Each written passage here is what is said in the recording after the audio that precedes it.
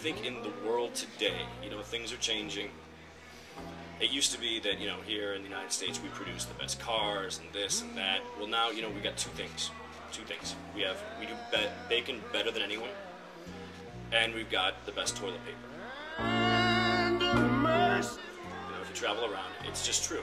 You know, you're always going to be disappointed in bacon that you get in France or wherever you go.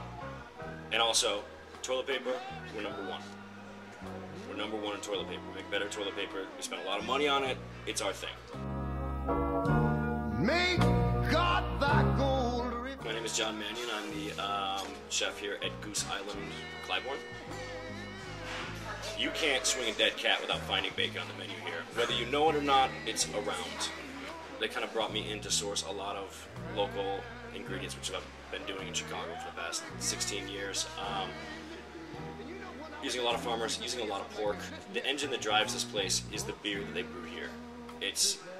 You kind of forget how delicious a fresh brewed beer is. You know, people talk about going to Dublin and how Guinness is completely different. Well, that's sort of the experience you get here, where on a weekly basis they're coming up with new things. Bacon is a Chicago thing. It's our thing. You know, we're the hog butcher of the world. We're the Midwest. People can pretend they know about bacon, but here we live it. You know, we grow potbellies in the winter. We bulk up.